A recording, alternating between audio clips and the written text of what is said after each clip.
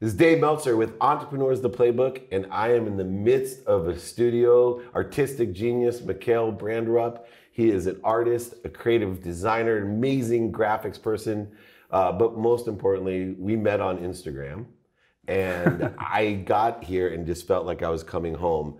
And you know, I've never spray painted a thing in my life, although I'd like to go drink some Jaeger and go out on the streets and do some murals together. This is incredible. Most people don't think of art as entrepreneurial. I look at graphic arts and the arts itself as a huge entrepreneurial area now, that everybody needs this visual side of things. You have a very unique feel to what you do. What was the inspiration for you to, number one, become an artist, but to make a business out of it? Yeah, it's first of all, thank you very much for having me. I'm super excited, and it's good to finally meet you. And here's a very great question. You know, I've always been drawing and painting my whole life, but I tell you, it took me 30 years to find out that what you see here is what I want to make a living of. It took me 30 years. And overnight success. I know, right? Exactly. Every overnight success is like that. And my mom, she gave me a little push into it was more into the advertising world. And I was sure that my passion was to have a design agency, which I started in my early 20s. So I started my first company when I was 23, together with my brother and that Mickey that you just met. And after 5 years, I was trapped. Like, I couldn't get my creativity out because there's corporate design, visual identities, all this. And I just wanted to do what I wanted to, not dictating by other people, you know? And what advice would you give? Because I think that's a huge thing, whether you're in creative design or graphics like you were, or whether you're a doctor, a lawyer, or an engineer. It's one of the most common things that I hear. They train themselves, they have passion for the skills, knowledge, and desire of the art of what they do. Even lawyers, right? It's like certain lawyers, there's certain parts of what being a lawyer is, but then they just feel trapped after a while. Where does the courage come or the impetus come to say, okay, I'm gonna give up all the security of a business, high paying job, my brother, my best friend, we started this business, and I'm gonna go tell them, hey, sorry, I wanna go do what I wanna do? I had an emotionally linked reason. I had a compelling why that was huge, and I was ready to pay whatever price. I made that promise to myself to pay whatever price. I was ready to live on the streets, do anything to follow my dream. I had a calling that I just couldn't avoid, like an inner voice. I'm supposed to do this. That's amazing. And I went after it with everything I had. And do you think that everybody has that possibility? So it's so interesting because people talk about the why and I talk about the what, right? Because you started with what you wanted to do. Yeah. Right? And the what evolves, and it may take 10 years, 20 years, 30 years. You started early with your what, but what's changed? But I really find that some people are misguided by someone like you, because yeah, I believe, I can see that. I can see that. Napoleon Hill talks about the one thing that it takes to be fulfilled, passionate, purposeful, and profitable is an unwaning desire, which is what you just explained and illustrated through your energy. Like, there was nothing, you're willing to live on the streets. I remember saying, I'd shovel shit with my hands 6 days a week if I was able to do this, this, and this, right? The same kind of thing. But not everybody finds that desire. And do you think that it's just a matter of time if they stay focused, or some people will never find it? You make it sound that I found out what I wanted so easy, but I tried tons of stuff. I served the military, I had tons of jobs. I started like as a newspaper boy, and I've just been through so much. And again, it took me 30 years to find out, okay, this is what I want. I knew I wanted to do something creative, but damn, the creative world, And when you were in that process, because I see this a lot as well, this is a really good point to help people, is that you didn't know what you want, but the one thing that you did that I did in my life was I always just kept my options open, right? I could list out my career, which is so eclectic, until I found this deep desire. And my focus was always, I'm gonna keep trying different things, but always put the light into it. Even if it wasn't the light inside of me, I was going to find the light in what I was doing. Yeah. So if my fifth grade teacher, paid me $5 an hour to pull weeds, I was going to figure out a challenge for myself to find the light in the weeds to see how fast I could get it done, which was counterintuitive because she was paying me per hour. But the only way I could find enjoyment in it was to make a race out of it. I probably should have figured out a different race. But anyway, through that process, was there ever doubt that you weren't going to find the why in the what's that you were trying? Yeah, definitely, because I had a huge identity crisis when the transition between having the advertising agency and going full-time as an artist. That took me a while because I didn't know what was going on with me. I knew that I'm not supposed to do this anymore. I'm not supposed to keep doing all this corporate design. I didn't know the answer, and we're sitting right in the answer right now. Yeah. I didn't know that, but I kept searching for it, and I kept taking chances, and also moved to LA. Like, people thought I was crazy. Yeah. But you also moved with your brother and your best friend. People vote for what other people want. How did you convince them? Because they're taking risks for you, right? You're the talent. But moreover, you had not only convinced yourself, but in the mood, you had to convince your team, hey, we're going to go for this together. What was that like to allow yourself to have them vote for what you wanted? Yeah, initially there was no team. There was just my brother, and he didn't see it as a team. And he didn't see it as a full-time job for him at all. He was just, I think I can sell you art, and he was doing like a lot of stuff on the side as well, And then suddenly he would see, okay. And I was just super thankful to see how well received my art was when I finally started to do some paintings. I remember I was super nervous to post. It was like before the algorithm changed on Facebook. Okay. I posted like one of my first pieces on Facebook, and it went viral completely, crashed my web shop and everything. I just remember, I was just extremely thankful, and all that whole process brought me to the position I'm in now, and that is to help other people, because I know what it's like. I know what it's like and especially being an artist. Just talk about United States. There's more than 2 million artists here in the United States trying to make it, and 75% of artists over here, they make 10,000 a year or lower. 50% doesn't even make 5,000.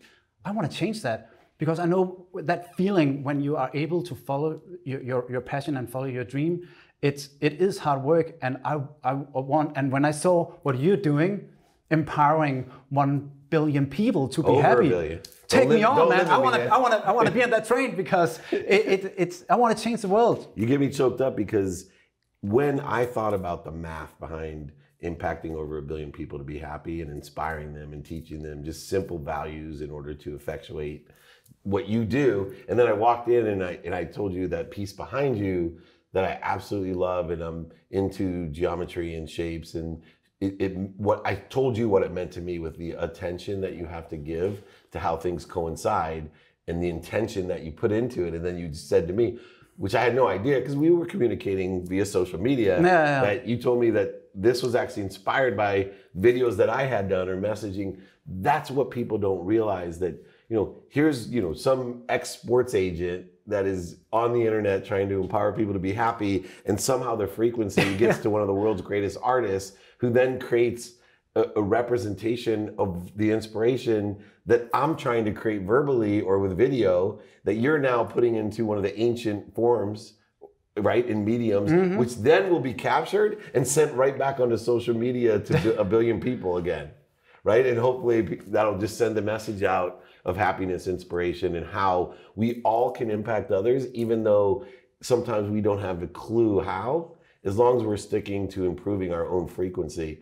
Give me a little bit of insight of the picture behind you, of how that starts. You watch my video, and what happens? Was there a picture in your head, or give me the process that you go through? Yeah, it's a lot more abstract than you laid out here. Well, I'm not an artist, so. Because even it almost came after I finished. It was like, wow, because in my subconsciousness, I had some of the stuff that you've been talking about. And there is something written like on the front of the canvas as well, that I did. If you look very closely, you can read it, and it's like, focus on what you can actually change, and don't let you know, like your everything external, don't let that mess with your internal balance. Yeah. And was really got to me in that that you said how to turn a setback into a setup. It's all how you look. Are you going to see an opportunity, or are you going to see a failure or a setback? It's all in your mind. And I'm also all my art is about that, and it's been on that from the very start. But this is the next level of it, because I always expressed that everything is possible. I always had the belief that everything is possible. And I started to tell that story with the first piece I told you about that went viral. And I think I was just communicating something through my art that people have never seen before. And it was like this abstract world map. And I wanted, you know, like my manifest is like to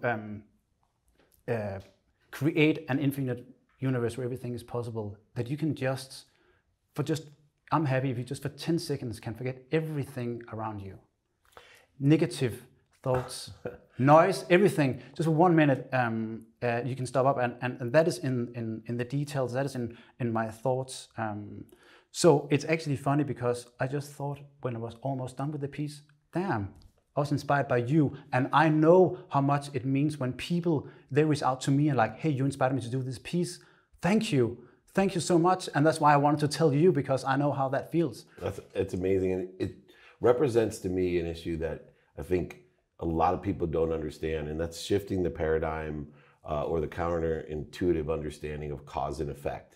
And as I watch you and looked at the art behind you, a lot of people think that they see something and that what causes an effect to us. It's the exact opposite.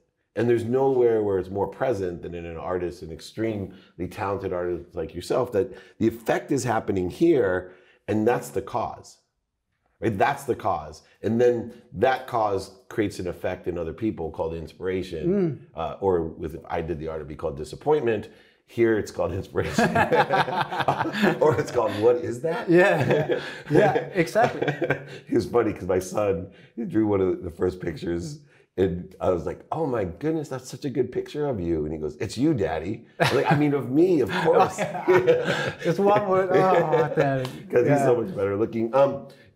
To that point of inspiration, way back, you know, through the journey of, you know, military, odd jobs, all the different struggles that you had, even before you found, you know, your why, you know, the never-ending desire to do this. You know, I'm really curious on what skills or attitude or perspective you took, you know, when you knew you were in something that you didn't want to do the rest of your life, but yet you were making what I call a monetary frequency decision. So I believe we sometimes, especially early in life, we make these pragmatic decisions at a monetary frequency, a level saying, I live in this pragmatic world.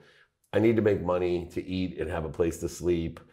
I'll grow a skill and knowledge and figure out my desire later, but I'll get up into where you make your decisions now. With you made a faith-based decision.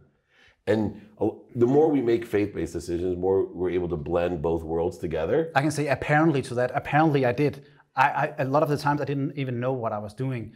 And that's the crazy thing about it. And how do you allow yourself not to know what you're doing? Because, you know, coming from anal retentive, OCD, you know, business, I would never, it took me a long time to not know what I was doing. I always had to know, right? I always made God laugh at me because I had a well-developed plan for everything. You know, I was going to go to college, play football, get a scholarship, go to law school, get a, you know, oil and gas job. And then somewhere when I made that first decision to say, you know what, I'm not going to be a doctor, lawyer, or failure. I'm really good at sales. I enjoy sales. I don't care what people think of me.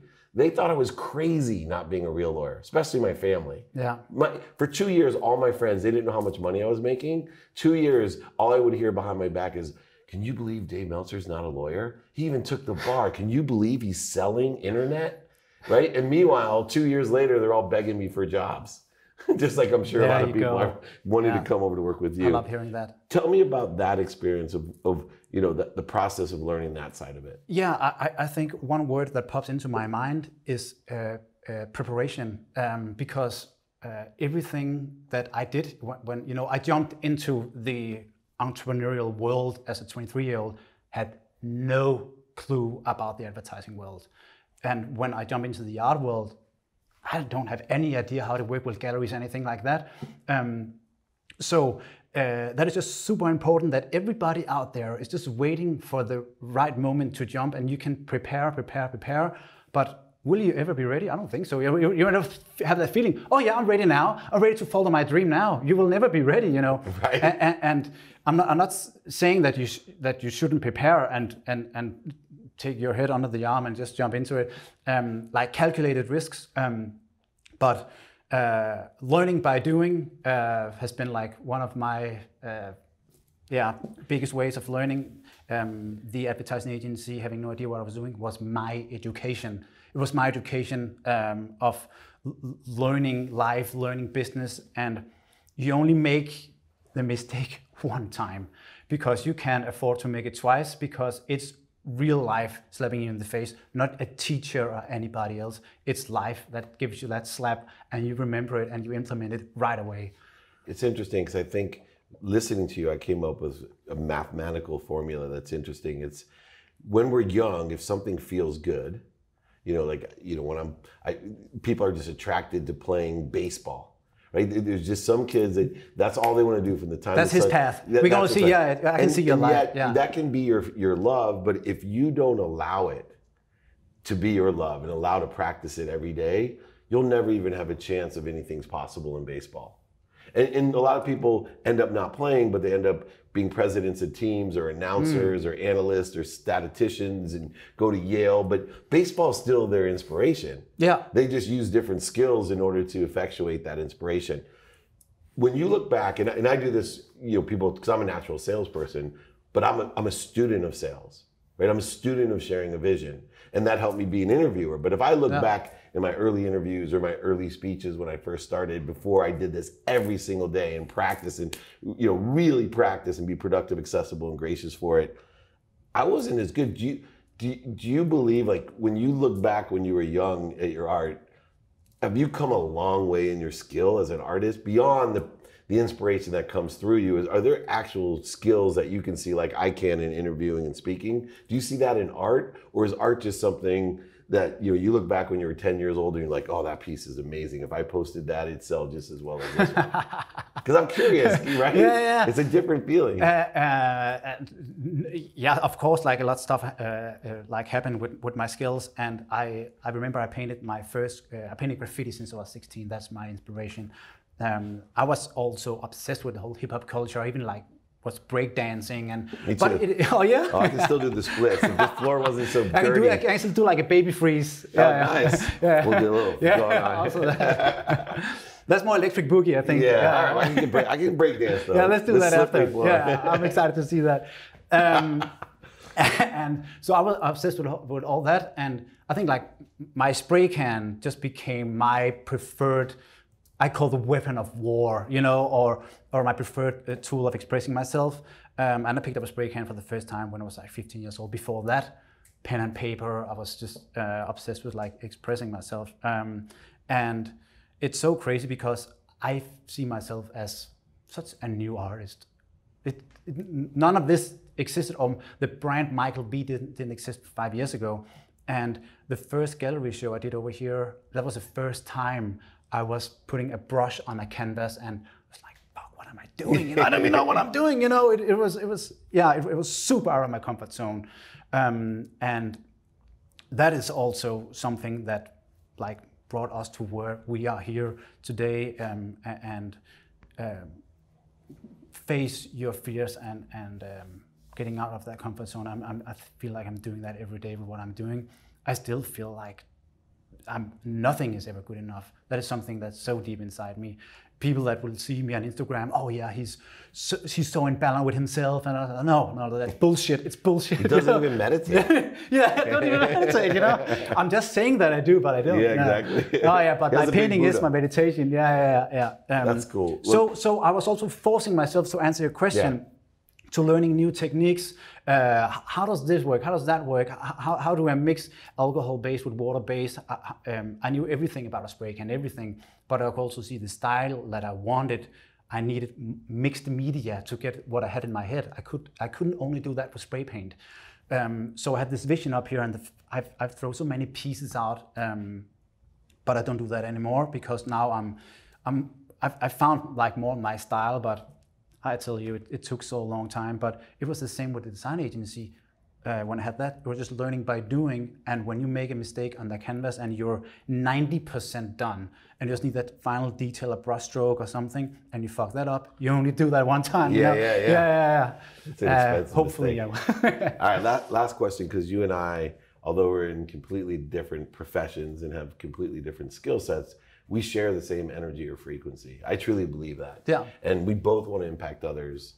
What piece of advice or inspirational quote or idea can you share, especially to those artists that you're trying to impact, the ones who make $5,000 or $10,000 a year, millions of artists that I wasn't even aware of?